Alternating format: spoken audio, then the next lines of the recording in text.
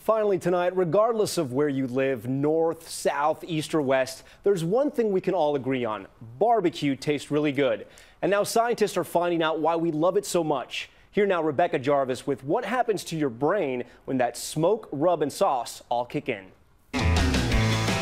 When it comes to barbecue, you don't mess with Texas. Austin is known for serving up some of the best. Barbecue sauce alone, an over $400 million a year industry in the U.S. Austin is also home to the South by Southwest Festival, where thousands flock to find tomorrow's next big thing in technology. So why not combine the two? All right, this is Brain on Barbecue. Brain on Barbecue. That's right. Welcome to the tasty lab that will map your brain waves while you dine. Using an EEG headset to try to figure out what's happening to your brain when you eat barbecue. This device meant to measure how much flavor I can pick up in each dish.